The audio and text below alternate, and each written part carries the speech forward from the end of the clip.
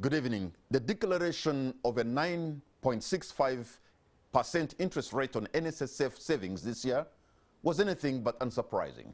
After a hard year in which the fund was forced to adjust strategy to pay midterm benefits and deal with market inflation, there was little hope for double-digit interest rate. But the harder question now shifts to how different can NSSF work with savers' money in the short term to give them value? How can the fund's ambitious real estate agenda work for its savers? Tonight on the spot is Richard Byarugaba, the NSSF Managing Director.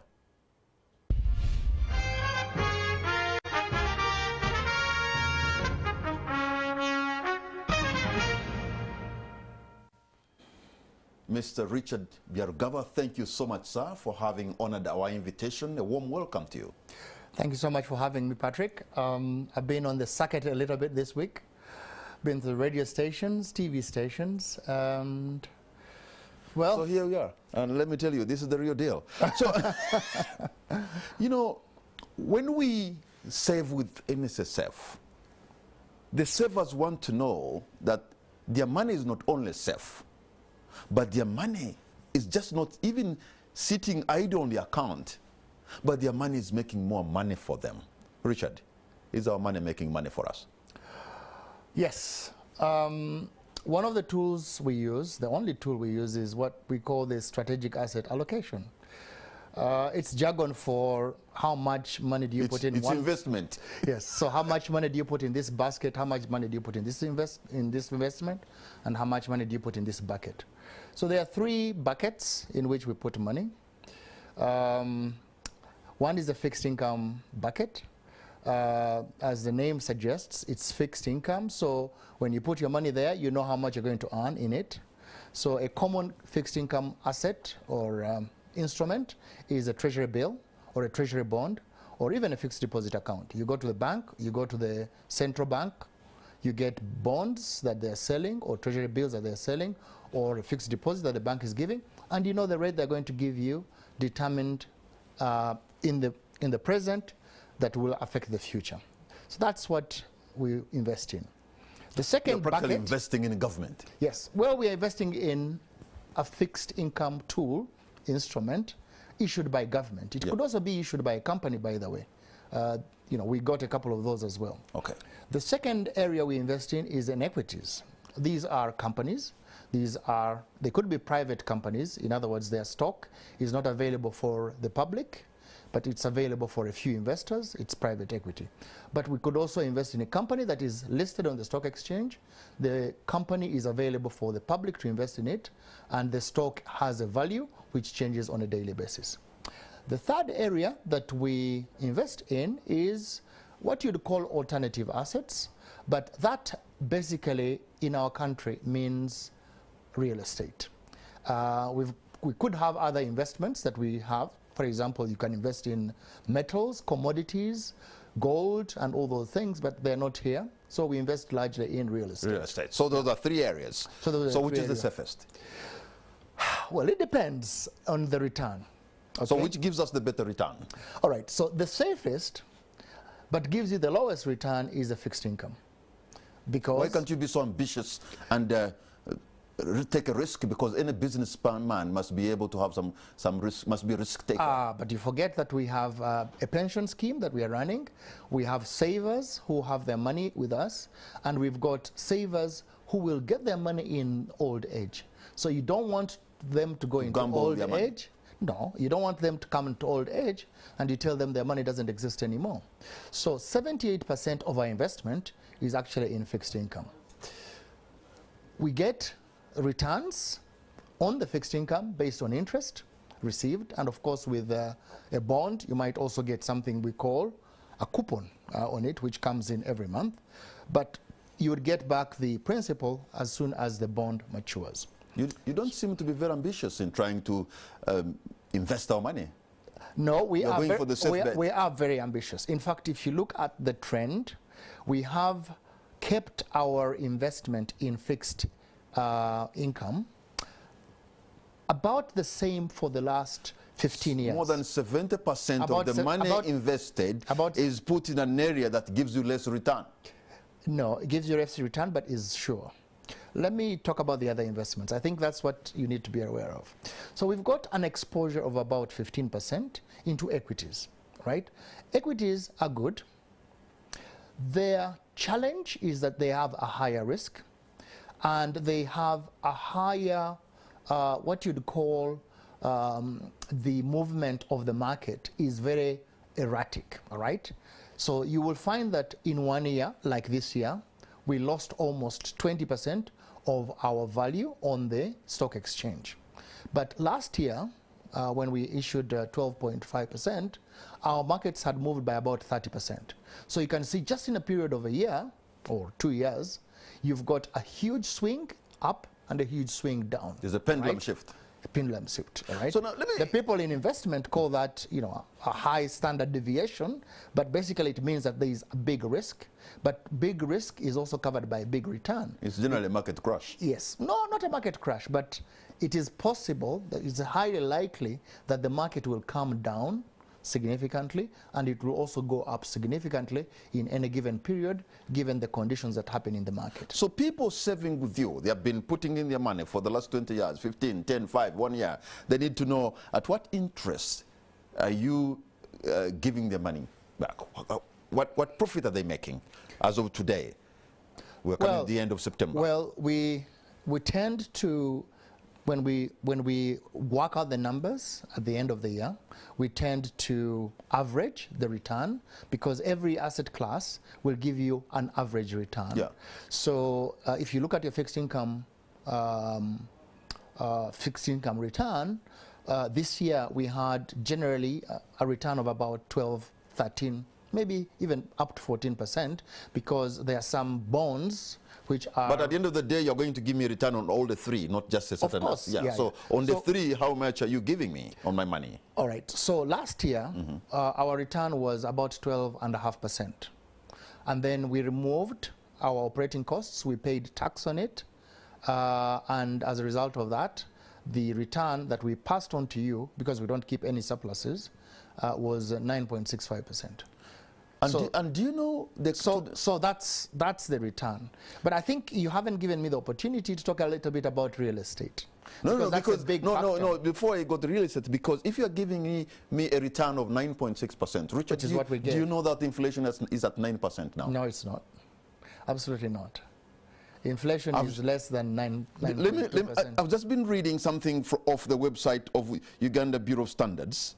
Yes. And just official inflation is at 9%. The inflation as measured by the Consumer Price Index for Uganda for the 12 months to August 2022 increased to 9.0%, up from 7.9% registered in July 2022. Yeah, but that's in 1 month. Yeah, in 1 month. So we're talking about September, Richard. So the rate of inflation... We're talking about September, Richard. Yeah. Inflation is at 9%, and you're giving me a profit of 9.6. What are you giving me? Okay. So what was it in January last year? It was actually, that was around 1.9 or something. Interest rate, the inflation. Inflation, yeah. So it's just gone up, all right? It's gone up. So you can't look at a figure today and say that that is the inflation that has covered you for the whole year. Because of it is today, we're discussing today, I'm using a figure of September and of the Uganda Bureau of Standards and what you're giving me, sir. Okay. So and I see that inflation is actually chewing up my money.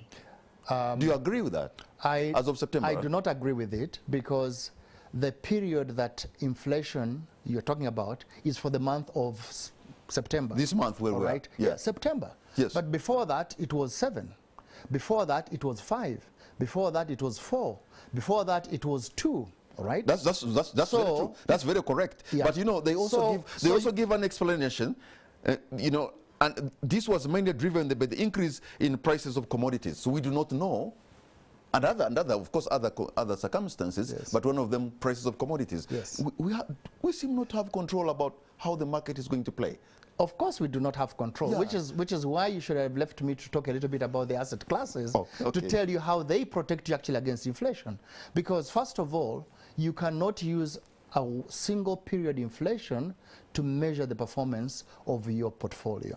In fact, we use the 10-year inflation, because that's a period that is long enough to peak all the inflation rates for the period to cover the period in which we are investing. Because we are not a short-term investor. We don't invest only for 1 year, because most of our members contribute to retirement. Many people are in their 30s. The average age for our saver is about 34. And that's for the active customers. The average age for our dormant customers, people who haven't used the account for 1 year, is about 37. So on average, we've got about 35 year members, and therefore they are going to save for another 20 years, and therefore you should look at a long-term rate. So the long-term rate, okay, is actually around 3.5%, okay, largely because in the past we were running a very low inflation regime, so and it's only spiked up now. You're only thinking that the inflation is going to be managed to remain, to hover around 3 or 4%, right? So but that is not under your control. Allow me to tell you, well, it's not under our control, but we have the tools to be able to invest to cover ourselves against inflation. Okay. So we have two tools, right? The first tool is obviously the fixed income investment. Fixed income investment is a tool that is determined by the benchmark rate that is issued by the central bank.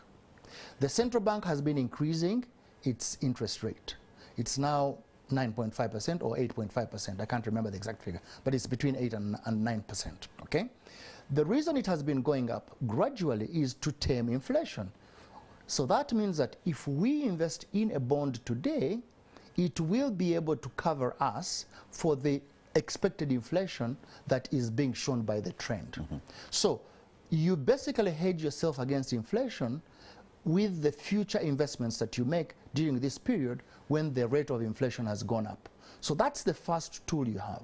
The second tool you have that will always be around is obviously investing in equities. How do they protect you against inflation? To a large extent, when a company is operating, inflation goes up. What will a company do? The company will increase its price of goods and services that it offers. That's why inflation goes up. And therefore, the returns to the company through retained earnings will go up, and therefore the value of its share will also go up, which means that our investment will also go up, and the factor of inflation would have been covered there. The last tool we use, I said two, but there's a third one, is obviously real estate. How does real estate support you in your inflation agenda? Of course, as inflation goes up, the price of land goes up, the price of building materials goes up. So when you invest in a house, you will definitely put in the price when you sell it or when you rent it out, the issue of inflation.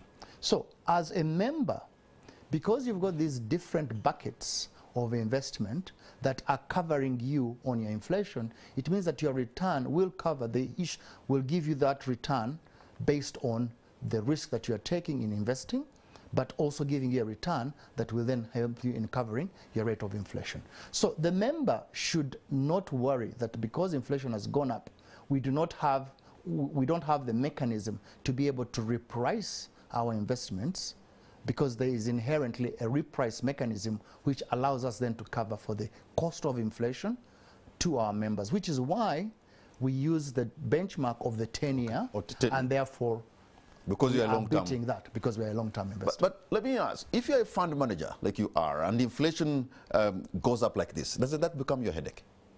Of course it becomes a headache. So you have a big headache now. It just means that you need to be a little bit more careful in the way you invest. You need to look for opportunities that will cover you with regard to that. But suddenly one of the biggest tools again is in things like even the currency that you invest in. There are opportunities to invest in foreign currencies which hedge against the depreciation of the currency, and therefore that also helps you. Though as of now, even foreign currencies are having some volatility. Yeah, they're having volatility. For example, the pound is at the lowest in more than 40 years. Yeah, but yeah, that's true. That's absolutely true. But we don't have any exposure in pounds. Very little. Yeah, much of our exposure is in US dollars. Yes. But now you have invested in the Kenyan market, right? That's correct. And there has been some serious volatility in the Kenyan market, Nairobi Stock Exchange. So when Nairobi Stock Exchange suffers, I suppose we get affected, don't we? The reason we actually posted a loss of on the fair values of the equity was largely to do with the Kenyan market, and that was an event that happened during the period of between May and June, July. It's actually recovered. So are you telling us that the Nairobi Stock Exchange has bounced back? Yes, it has, absolutely. Because at the time, obviously, the whole war situation had started. The Fed and the European Bank, Central Bank, and a couple of other banks in the developed world had begun responding to their inflation pressures. You know, in the UK, remember, inflation, I think, reached even 10%. And their banks started raising their rates. And what that did is that the returns or the yields on their bonds went up. Therefore, it became safer for them to invest back in their bonds. And therefore, they unwound their positions on the local stock exchanges. And that meant that, you know, there was supply of these bonds on, of these securities on our market, which brings the price down. So that's the reason why the price of securities went down on the stock exchanges in East Africa. But that has largely been recovered. And I believe that if you're looking at perhaps the situation post-June, which is where we have our end of year, you'll find that we are probably in a neutral position in terms of losses. Okay. Well, I've heard the newly elected Kenyan president talk very good words about the Ugandan fund that you head, NSSF. I hope he's aware that we lost money in the Nairobi Stock Exchange. Yeah, but you lose money on a stock exchange, but it's a temporary movement, all right? Let me, for the viewers and everybody else listening in, stocks go up over a long period, but they might have a little bit of down in the meantime, all right? So if you are an investor in a company, don't invest for a few days. Don't invest for a few months. To be specific, where have you bought shares in which companies? Off the top of my head, the common ones, Safaricom, we've got a big shareholding there. We've got Safaricom Kenya. Safaricom Kenya. We've got investments in the banking sector, you know, the usual suspects, KCB and the Equity Bank. We got a couple of shares in the brewery. If you look at Tanzania, we've got a big exposure in the banks. We've got a big exposure in the telco there. Same as Uganda. So you'll find that we've diversified in the sectors and we've got a little bit of everything. Of course, we are heavily weighted on the banking side, or financials as they call them. But largely, we do have a portfolio that's highly diversified. So that we can then take, you know, because in stocks, you've got what they call defensive stocks. You've got stocks that do well in periods of uncertainty, like this one. For example, if you invest in a company like Umeme's business does not get affected by demand because there will always be demand, right? People will not stop using electricity because there is inflation. They will use electricity. But you know what the Parliament of Uganda, you know how what the Parliament of Uganda said at one point. They were saying, you know, Meme should pack up and go. I hope I'm sure that was a big scare for you. It is still a big scare for us. But then why do you think it is the safest place, yet it's a scare? It's a defensive stock. It's basically... Because people would always need to buy electricity. Absolutely, right. Just like beer. Beer is a defensive stock as well. People will always drink. In happiness, they will drink. In sadness, they will drink. So they always drink. In percentage terms, how much have you invested outside Uganda, and how much are you investing in Uganda? So our portfolio, as at the end of June, is probably split around 60% in Uganda and about 40% in the rest of East Africa. And is Tanzania making... Is the Tanzanian market as good as the Kenyan market? The Tanzanian market was the best performing stock exchange in the financial year. In other words, it didn't lose as much value as Uganda and Kenya. Kenya lost the largest amount, and Uganda was in the middle of the pack. So, when I posted that I'm going to host you, I kind of hear voices from Ugandans, those who are saving. The pain is that why should they have to go to the bank, borrow money that they're going to ask, you know, exorbitant, prohibitive rates. Yet somebody has 200 million, 100 million, 250 million with NSSF. Do you understand their cry? I know you're going to talk about the law, but perhaps you can also interest some members of parliament to take a private member's bill and deal with that. Do you understand that people have that pain of going to the bank and they ask them for exorbitant rates, yet he has 300 million with you, sir? Okay. So I like to put people's lives in 3 buckets, just like everything else. So the first bucket is your short term, all right? You need money, you borrow money for on an overdraft, for example, which basically caters for your short-term needs, which is your, you want to pay for fees, or you want to pay for electricity, or you want to pay for water, or you want to pay for things that you're using on an everyday basis. You want to start up. All right. Now listen, listen. The middle term is you want to buy a house. All right. And all the things that are happening are towards buying a house or buying a car, because that is like a capital investment. The last thing that you'd like to do is the final part of your life is to retire. Okay. So the honest truth is that the NSSF money should not be looked at as something that should cover your short-term problems. It's not like something that will cover your medium-term problems.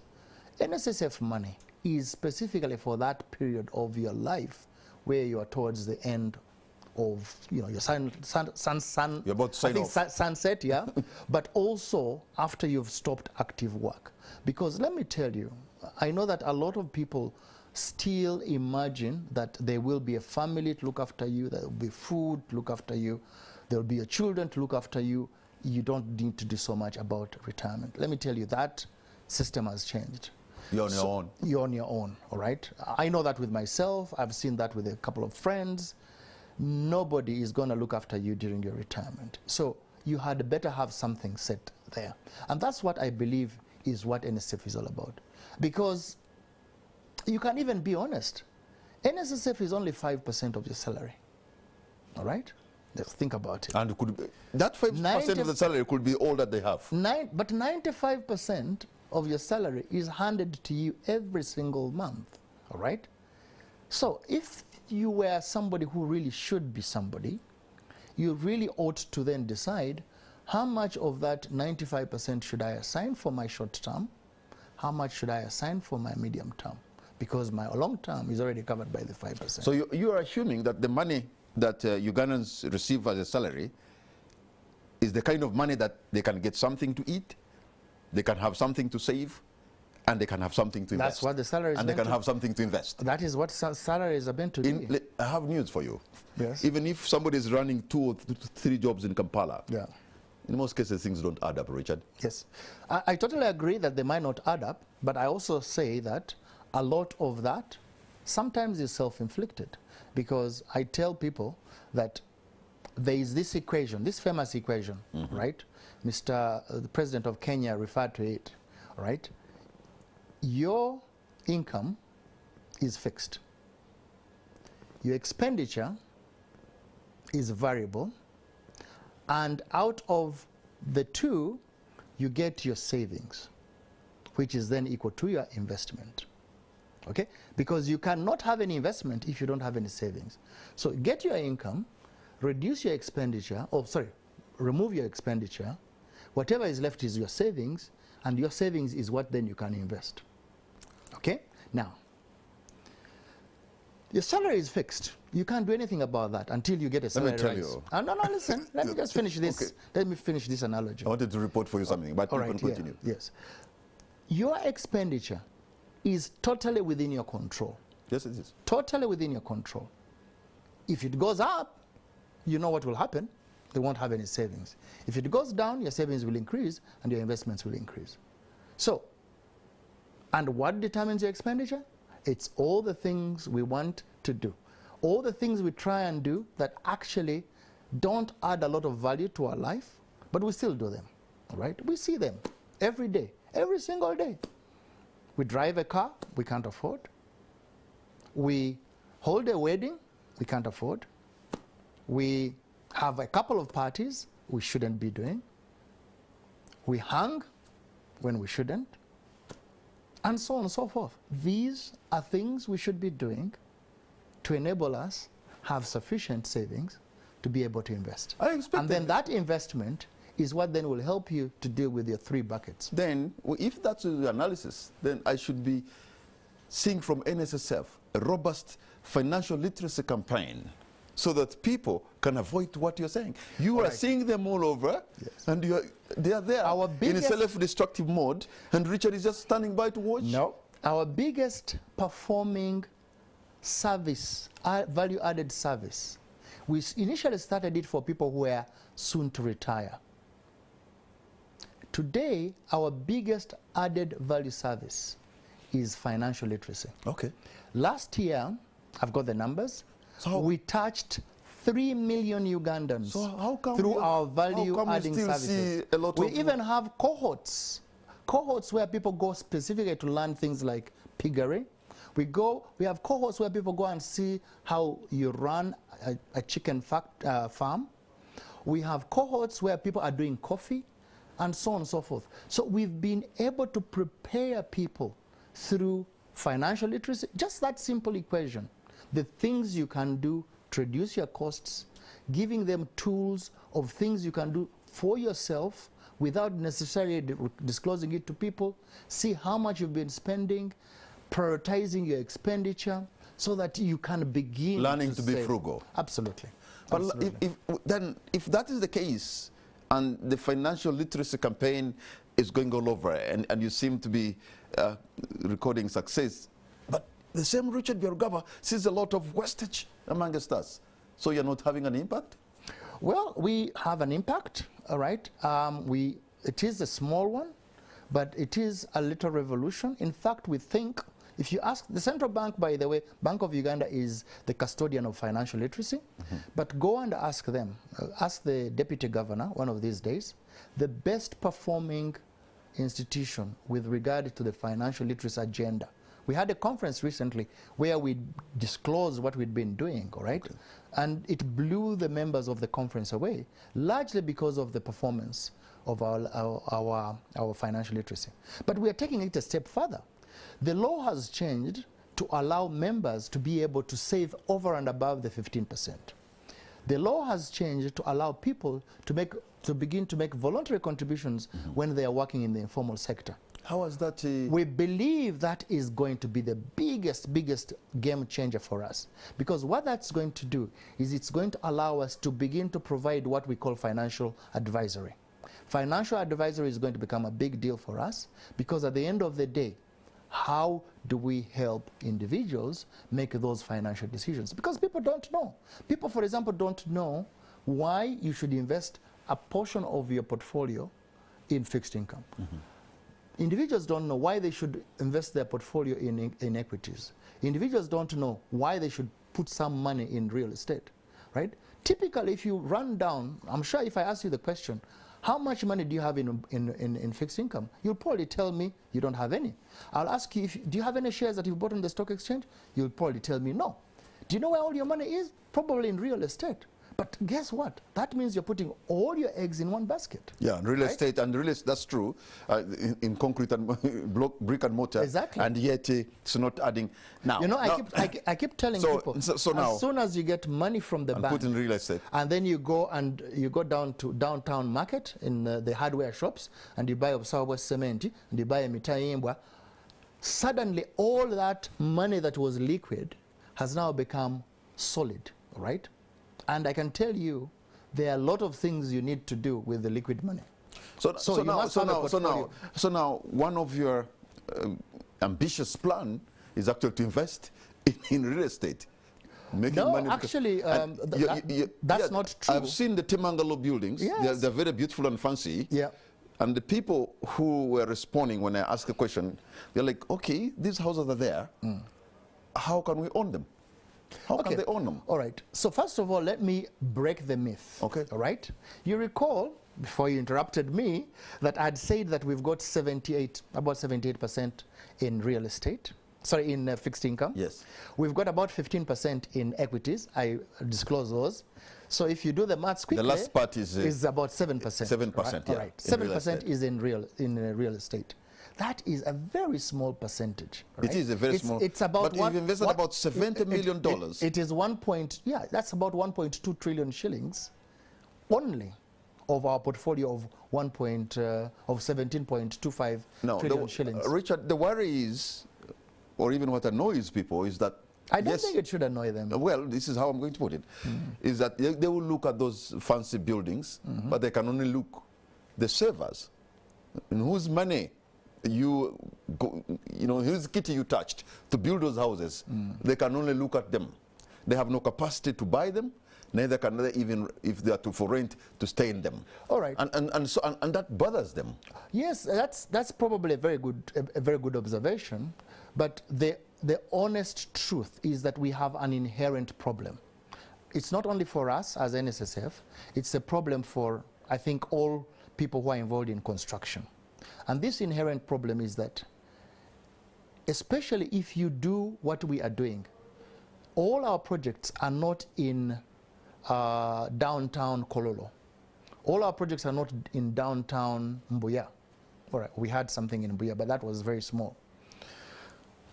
All our projects are in places where there is no infrastructure. So there are no roads, there are no water storm management systems, there are no sewage systems, there are no electricity poles, there are nothing. We build everything from scratch.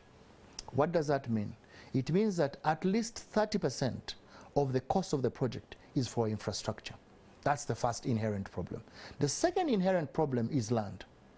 As soon as NSSF wants to buy land, the price of land goes up.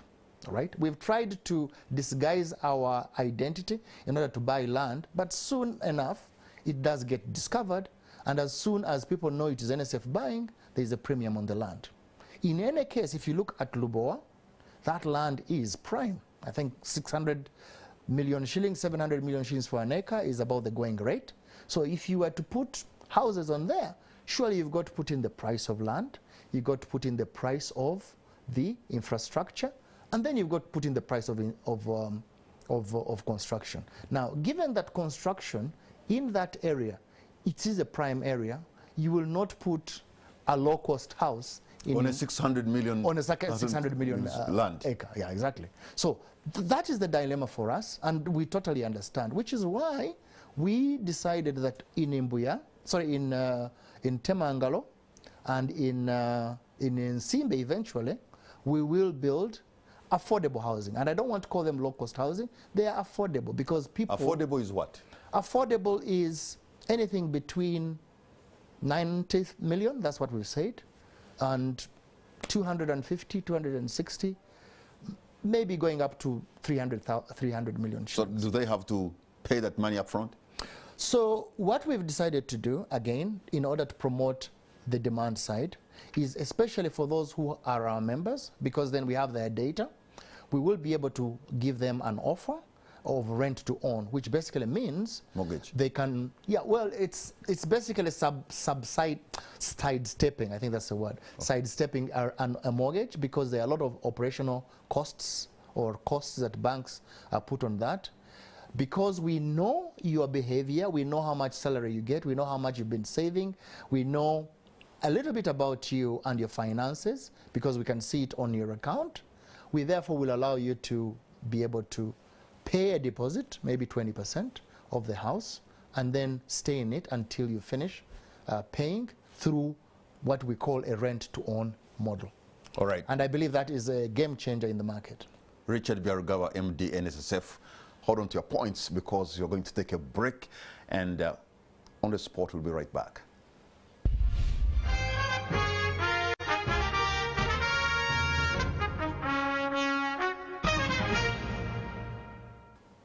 Welcome back. You're watching On the Spot. My name is Patrick Amara. My guest tonight is Mr. Richard Byarugaba, Managing Director, NSSF. You know, we are talking about real estate, and you have invested in Temangalo, and you're investing in Nsimbe. And maybe there will be an option where people can pay some percentage and then they stay in the houses and then start paying some rent, and eventually they own those houses. I think that would be a good thing. That is like in when? Well, like now. I mean, if anybody has a good balance on their account. A good balance is what? Well, it doesn't matter. A good balance, commiserate with the rent to own approach. Obviously, it would be, you know, a rent to own is basically you would have to amortize the balance that the person has not. Can you put that in a better term? Well, basically, okay, all right. So supposing you had to pay a loan of 100 million over 10 years, all right? Okay. So that is 100 million divided through by 10, which is 10 million. So 10 million divided through by 12, whatever that is. Okay. And then include there the amount of interest. Okay. Which, you know, probably is much less than what you'd. You see, the problem is so that's the amortization. Of real estate. That's the amortization. Yeah. A gentleman will go and build a home somewhere in a good neighborhood in Kampala, put in about 400 million, but that house, you may find maybe they're going to give him $1 million as rent. $1 million shillings, yeah? $1 million shillings as rent. Do you know that it can take you about 40 years to recover that? Yes, if you've if that's your own investment. You know, because at the end of the day, 400 million, you can only recover that money in 40 years. Is that a business? But that's what most Ugandans do. Most Ugandans. Yeah, but no, I'm not saying. I'm asking about this acute. Drunk with. I'm asking about this acute businessman who understands the dynamics. Yes. That you 400 million shillings invested in a house, somebody gives you $1 million a month, you can only get that money maybe in 40 years. Yeah. You know what? Doesn't make sense. You know what would really be good with our country is if we had a lot more developers, so that economies of scale come up, the cost of construction comes down. We have a way of improving the infrastructure. That way, then you create a viable market. In fact, I'm busy showing they are showing there on the screen about the things that you need. These are artistic impression, right? That's our project in Lubowa, which as you can see is. Pretty looking good. I can see some amenities there. Yes, like and it will have basketball courts and stuff like that. Yeah, it will definitely. Actually, it is a live, work, and play. Okay. So you're supposed to live there. You're supposed to work there, you can also play there, or even pray there. And pray. Yes, of course. So, but you know, because I heard initially you said you can also have houses for rent, and I'm wondering if Richard builds a house, and I'm supposed to rent it. I mean, you bought land for 600 million. All the houses are for sale. Okay. But the sale model is different. Okay. So there will be people who are allowed to make installments over a certain period, physical installments, pay 20% and then pay another 30% after a couple of months, and then pay another 30% and maybe finish the thing in a year or 2 years. That would be an acceptable mode. There are people who have money and would want to pay the entire deposit, the entire amount, and take it. Or there are people who might want to go to a bank, pay a deposit, and then go to the bank with a title, and then the bank gives them a mortgage, and then they pay the bank, and we are out of the transaction. But there are people who we believe might want to remove the bank from the transaction and basically come to live in the property, pay a deposit, and then live in the property, so pay a rent, okay, but that rent would be equivalent to paying an installment of a mortgage. On your own house that you're going to own. Your own house. So basically rent your own house, because it's not yet your own house until you've paid. Until you finish the money. Yes, absolutely. But if you get the money in a lump sum along the way, you can actually finish it. Of course, you can then finish it. So, has that kick-started? Yes, it has kick-started. Okay, Ugandans are watching. But the thing is, how much does an average saver has with the NSSF? All right, so that's not a very good question to ask, but Why? I will give it to you. An average saver on today when they are retiring, they will get 20 million shillings. So in other words, these houses you're talking about are way above their pay grade. For the average saver, yes. And the 20 million, yeah, the 20 million for the average saver, those are the majority. That's correct. That's correct. But Richard, do you realize? But if you break down Yeah. if you break down our savings pattern, there are a number of people. In fact, I hasten to add, there is about maybe 40,000, maybe 50,000 people who've got balances of over, say, 500 million shillings. Over 20,000. No, I said 40,000. 40,000 who 40,000, maybe 50,000. who have over 400 million. Yeah, absolutely. Okay, so And- you have and so we've you al- have and we've so you only- have a very big group also. So we've only built 300 houses, 306 houses in Lobowa, and we've built 500 we're going to build 550 houses in Temangalo. I saw in the a first video. phase. I saw a video of the houses that are complete, I think, Yes, in Temangalo. absolutely. So you have completed, its houses is complete. Yes, 550. The entire project will be finished in the year after next, but yes, we are 25% in Temangalo. So yes, those houses will have our members who can afford them. Because you have about 40,000 who could, if they wished, they could afford them. Absolutely. But remember, I'm told you have almost, how many savers do you have? 3 million? We've got 2 million, 2.1 million who are on our database. So these are the houses, I suppose, that are in Temangalo, right? Yes, that's Temangalo.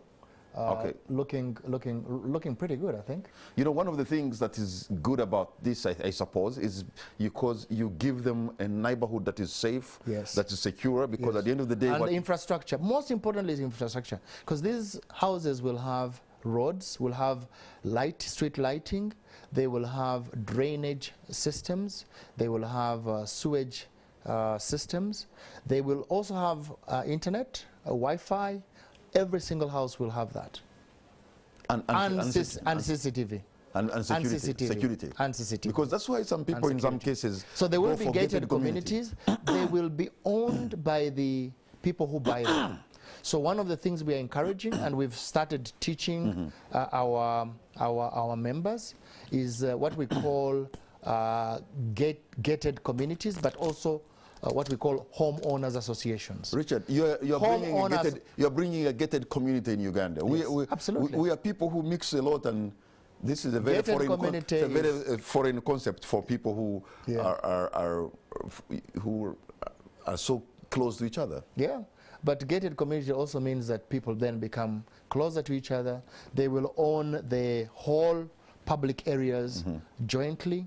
They will be able to do their own, decide who does their own rubbish.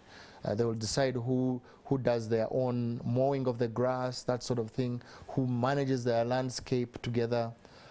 They will manage the health clubs. There will be health clubs in there. There will be swimming pools. There will be gyms in there that are jointly owned by all the members.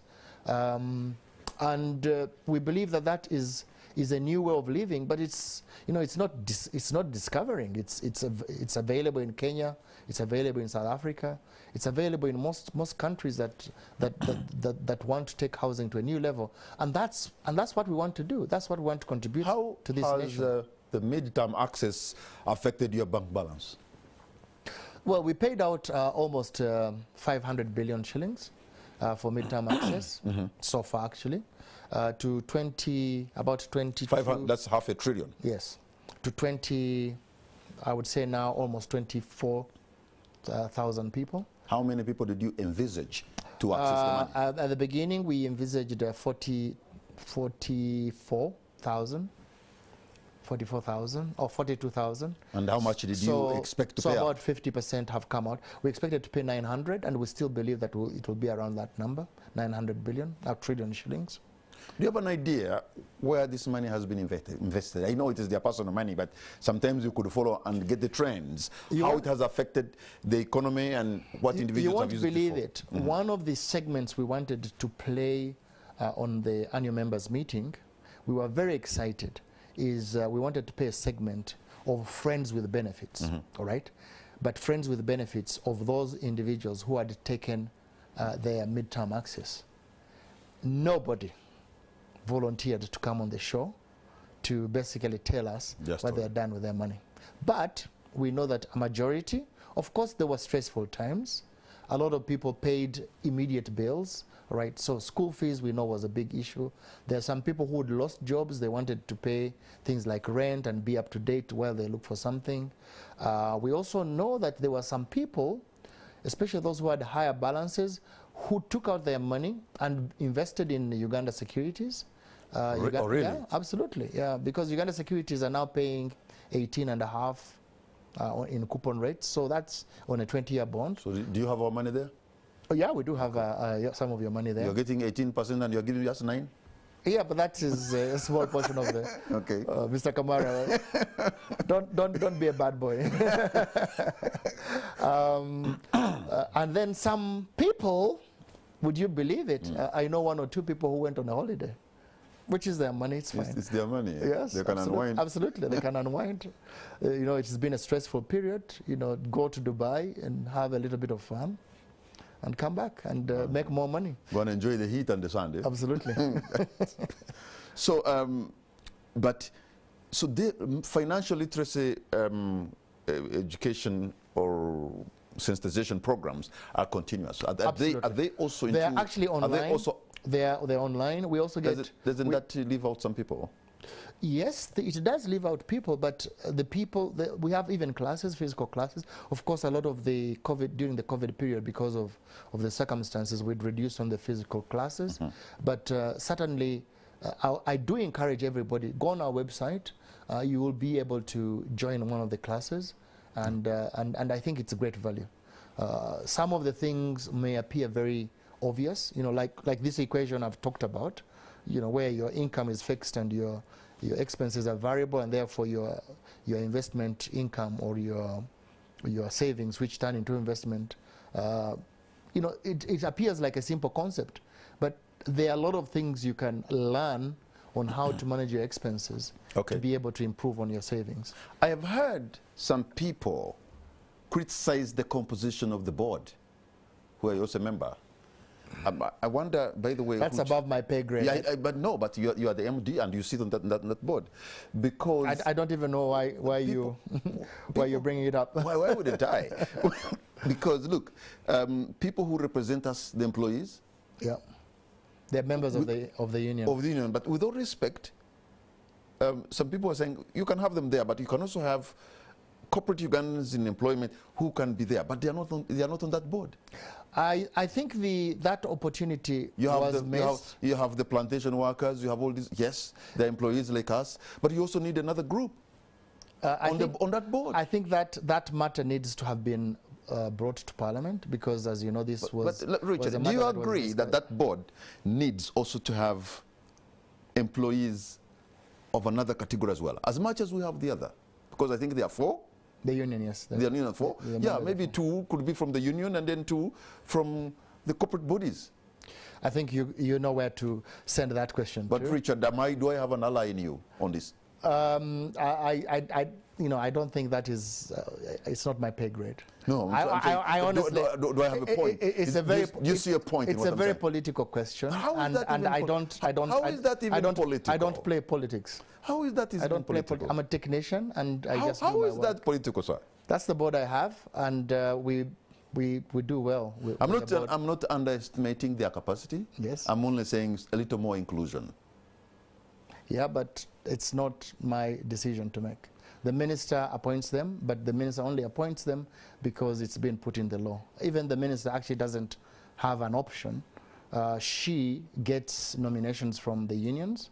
She gets nominations from the employers federation. Are you scared of smart people? And she gets the 2 permanent secretaries from the Minister of Finance and the Minister of Gender, and they compose the board, including an independent chairman and a managing director, who is an ex-official. You know, by the way, my thinking is not that they are not doing a good job. My thinking is that they needed, some other group also needed inclusion, that's all. Whereas they should be there because there are many, they represent the union, but I'm thinking, and I'm sure there are other Ugandans who think, they needed to be reinforced by another group. But Yeah, Richard, we're going that's water by under the bridge, and you can only resolve it through the political process, which is through Parliament, and it's up to you. Okay. If you feel strongly about it. Well, I've heard it from other people. We're going to take a break, and when we come back, I'm going to be reading your comments or your questions so that Richard can respond to them. We have our WhatsApp number on the screen. Please send them, and Richard will respond, whatever you think is the headache or challenge that you see. But also, if you want to commend them, yes, you can also commend the job that they have done. We'll be right back.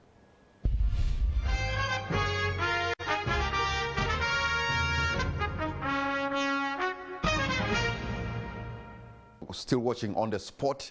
My name is Patrick Amar, and my guest tonight is Mr. Richard Byarugaba, Managing Director of the National Social Security Fund, and we're discussing about your fund or our fund. I'm standing here at the magic wall because we're going to be getting your questions and your comments, so that I read these comments or questions to Mr. Byarugaba so that he can be able to respond to them. So I'm Okware Richard from SETA. I lost my job in 2020. Up to now, I've failed to get another job. I'm 40 years. How can I get my savings? Because life is very hard for me, sir. Richard? Unfortunately, Richard, namesake, the law has only 3 ways of getting your money before, for age reasons. So the first way is if you get to the age of 45 and you have contributed for 10 years, i.e. you have 120 contributions on your account, that's what the law says, then you can withdraw at least 20% of your money. The other way is you get to the age of 50 and you are unemployed, such as you are at the moment, and that way you will be allowed to withdraw 100% of your savings through what they call a withdrawal benefit. Of course, the ideal would be to get to the age of 55, and whether you are in employment or not, then you can get your money. So, Richard, really the only answer is you've got 5 years to go before you get to the age of 45, and I hope you made 120 contributions on your account, and therefore you will qualify to get at least 20% of your benefits. All right, let me get another person here. He says, good evening, Patrick and Richard. I'm Justin Ojangole, a voluntary contributor. I got my interest rate yesterday and I'm happy. I have 2 questions. 1, who is in charge of security in these NSSF housing states after all the houses have been sold off to individuals? 2, how can any person interested to buy the unit get the pricing details, and do you organize tours the site for interested buyers? Thank you, Patrick, for hosting the MD. Thank you so much. That's a very good comment, and I'm happy that you are happy. I know you are. So the first question was to do with the security. Once we have sold all the houses, the property or the gated community now belongs to all the house owners, and NSSF will withdraw our security, and the House Owners Association, which is a company that will have been created by the individuals who own the houses, will then begin to run with the security, will begin to run with all the other amenities that need to be done, that are communally done. As I said, things like rubbish collection, things like running the clubhouse, all that will be managed by the Homeowners Association. Your second question is around the houses themselves. Where can they be bought? We have some contacts. If you go to our website, we've got some contacts. But please get in touch with us. Send us an email. We'll be able to get in touch with you. Go on to our, we've got a lot of channels in which you can call the IVR line, or you can even call our call center. And all those channels, you will be able to get in touch with us. The houses can be visited, especially those ones in Lubowa. We actually take their visitors even during the weekend, because we know a lot of people get time in the weekend. So come and visit. The prices will be given to you, and then you can choose what you really want. But and the houses in Lubowa, those ones are quite on the higher pay grade, right? They are quite on the higher pay grade, but there's nothing wrong with coming and looking, and then aspiring to own them. All right. you also talked about another, let me just pick another question. Thank you for the show. It is helping me learn much that I didn't know, for example, about NSSF. Somebody is saying us that they have learned more tonight. Mr. Byarugaba, don't you think your so-called target group already can afford already decent housing on their own, i.e. those with the heavy account NSSF balances of up 300 million or beyond? Are these houses really affordable by your average savers whose savings at retirement are about 50 or less? In fact, you said an average saver has 20 million at the end of the retirement, which I think is way below what you'd need to pay for Lubowa or even Temangalo. Yes, I mean, I can feel the pain in that question. I can totally understand that there will be a market segment that we cannot provide housing for. But I can assure you that with especially the Nsimbe project, which is a much larger area and slightly out of Kampala, we will try and bring that unit cost down, and perhaps, hopefully, achieve that 50 million target that you've mentioned in there. But you're talking about building the infrastructure. You're starting from the scratch. Land is expensive. They are putting a prime on it because NSSF is buying. How do you bring down the cost? Well, I'm hoping that we can find a bit of technology. We've been exploring some of those things where we can build a lot of houses at a slightly reduced cost. But some of the things that people are looking for might be compromised. For example, are people prepared to use a prefab as a wall, right? I'm not too sure, because if we were to use prefab, certainly the cost of construction would come down, and there is definitely a possibility that because we are doing that in masses, we can bring the unit cost down. But again, this is something we still have to try. We need to test that with the market and find where there is demand. Just for information, as NSSF, we actually do undertake serious feasibility studies. We undertake business analysis. We do cost benefits.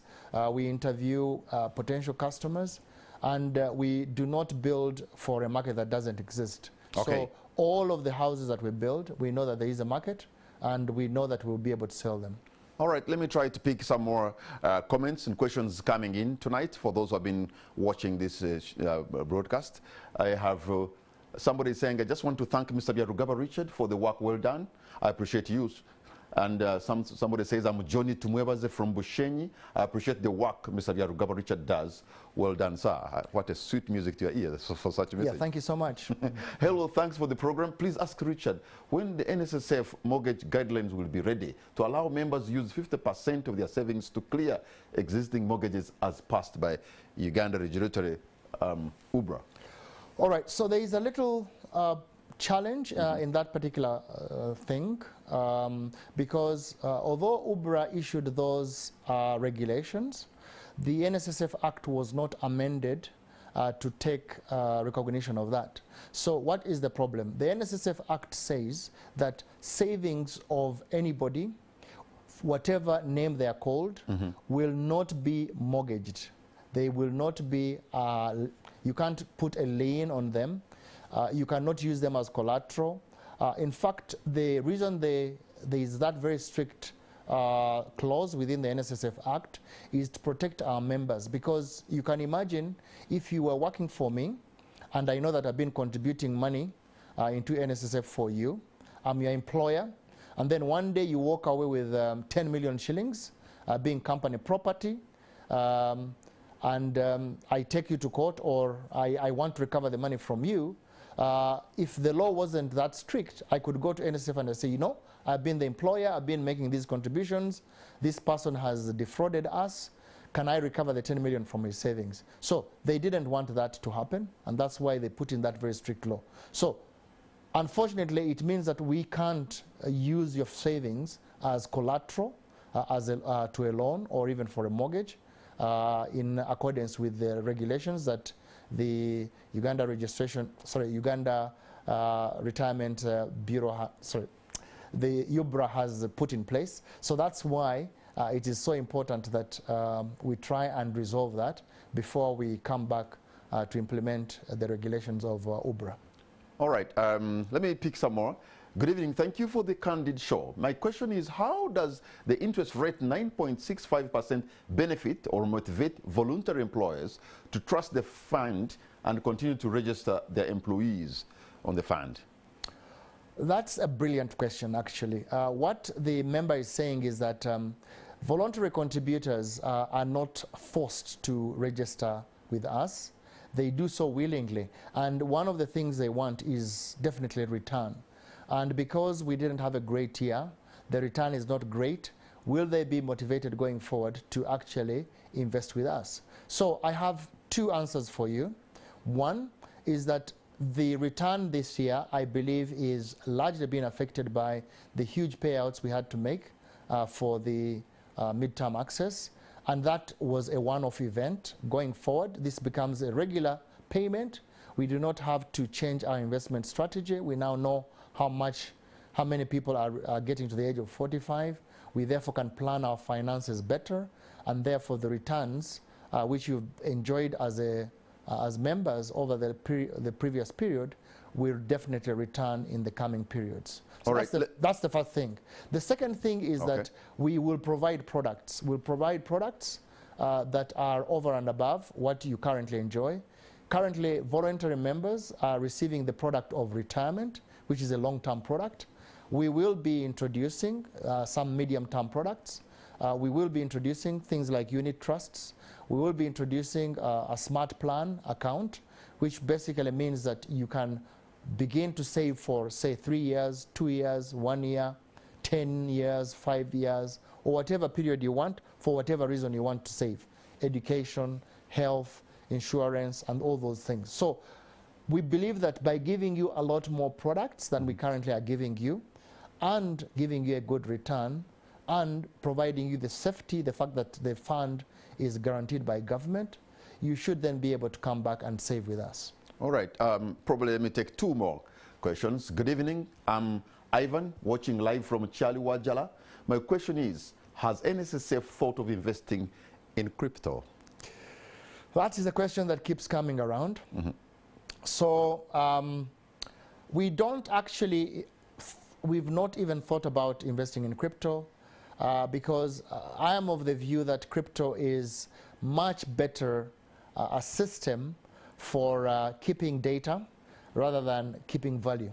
Because how do you keep value? You keep value through creating a market, and a market which means that if the value of an asset has cash flows, then it will be able to generate a return for you. Unfortunately for crypto, I don't foresee any cash flows.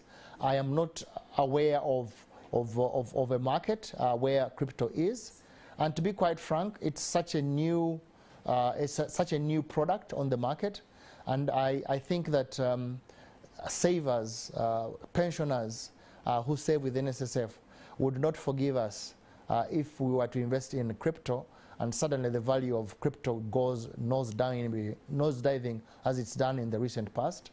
I don't think they would forgive us. So at the moment, no. You don't want to take that risk? I don't believe we'll do that in a little while. Okay, let me just maybe pick more. Well done, NSSF. It was a sigh of relief for many of us that even in these tough times, you managed to attain a decent return. But going forward, what are the greatest risks to the pension sector, and how are you hedging against them? Thank you for the show. Joseph Burite in Shamaire. The biggest risk to the pension sector has always been, will continue to be, the shortage of investment products to be able to invest in. I mentioned to you that our strategic asset allocation, for example, towards equities is 15%. However, our optimal target is about 25%. So you can imagine that we are heavy on fixed income. You criticize it. You remember Mr. Kamara a little bit earlier on in our show. And the reason you criticize it, and you properly did, is because although it is the safest, it also gives you the lowest returns. So we would like to have a bigger exposure in equities, but we do not have enough investment vehicles within the equity space. So there are not very many new companies listing. Even in the private equity space, there is very little. Can't you go beyond the region of East Africa? The law doesn't allow us, Okay. so that's the constraint. So I think that would be the first thing. Of course, the second thing is that because of inflation, the returns that our members expect us to hedge against inflation.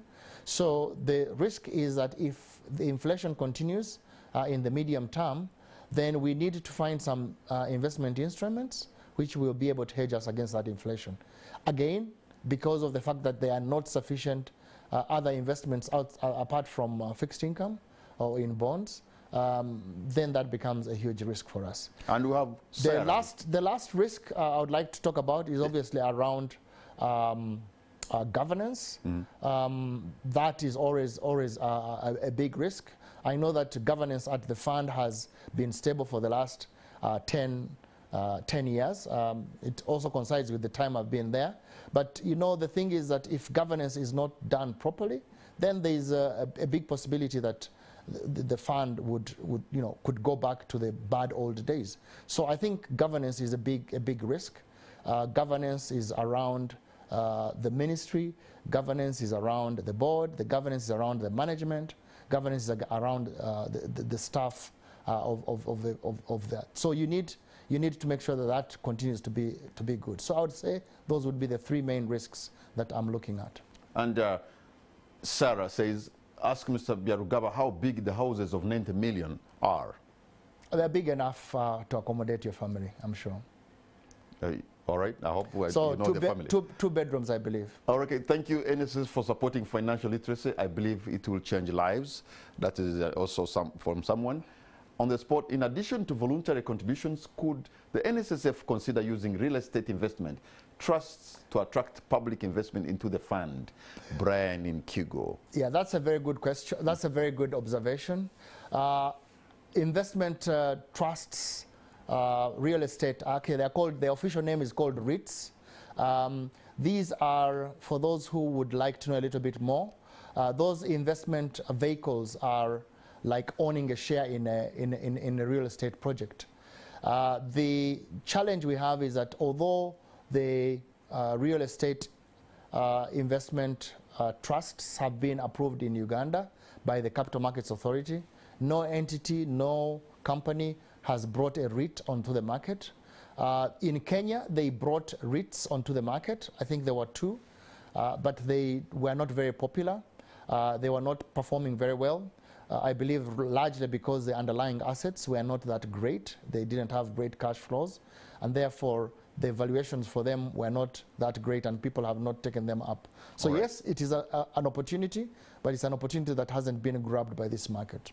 All right, I want to thank all those who have been viewing, who have been a part of this program. We thank you for the privilege of your company. We are coming to the end of our show tonight. Mr. Byarugaba, what's going to be your concluding remark? Well, by the way, before you conclude, one more. How big is the fund? The fund today is about 17.25 trillion shillings. That is almost $5 billion. Slightly less than $5 billion. That's bigger than any bank in town. It's about 10% of Uganda's GDP. That's all the banks combined here. That's a few banks combined. That's a lot of money, Richard, you're managing. That's colossal sums of money. That's correct. All right, by the way, you quoted that maybe some of these things can be explained better by the Deputy Governor, Bank of Uganda. On financial literacy. Yeah. On financial literacy. So since you're very good at some of these things, if somebody said, well, manage the central bank, what would Byarugaba say? Patrick, do you expect me to answer that question? Okay, what's going to be your parting shot? Well, thank you so much for hosting me. It was a pleasure, as usual, coming here. I think this is my third time. I always enjoy these shows. Thank you. I hope the public enjoyed the show as well. We tried to make it a little bit different. We talked a little bit about strategy. We talked a little bit about the challenges. We talked about the things we could do a little bit better. And I hope that our members have the confidence to continue investing in the fund, making sure that their pension is safe, so that when they retire, they have a handsome amount. And please, please, please join our financial literacy classes. if you require a little bit of help, especially on the assets that you should be investing in. You should have a little portfolio of your own apart from NSSF, and it should cover all the 3 asset classes I talked about, because they will help you in managing your wealth as you grow older, so that by the time you retire, you have a lot more other assets in all those asset classes, but also have NSSF to cover you in your old age. Thank you so much, Mr. Richard Byarugaba, Managing Director, NSSF. Thank you for your time, but most of all, thank you for your insight. And of course, you've gotten a lot of commendation from all those who have been following us on this program. I want to thank them for having sent all those questions and their comments, because you enrich this discussion. I know Richard has told us, and this is a fact, that we are only contributing 5%. 95% of our salary, we get it. So if we can find a way of getting something to eat, something to invest, and maybe something to save, perhaps maybe we can keep something when we are weak and wobbly. Good night and God bless Uganda.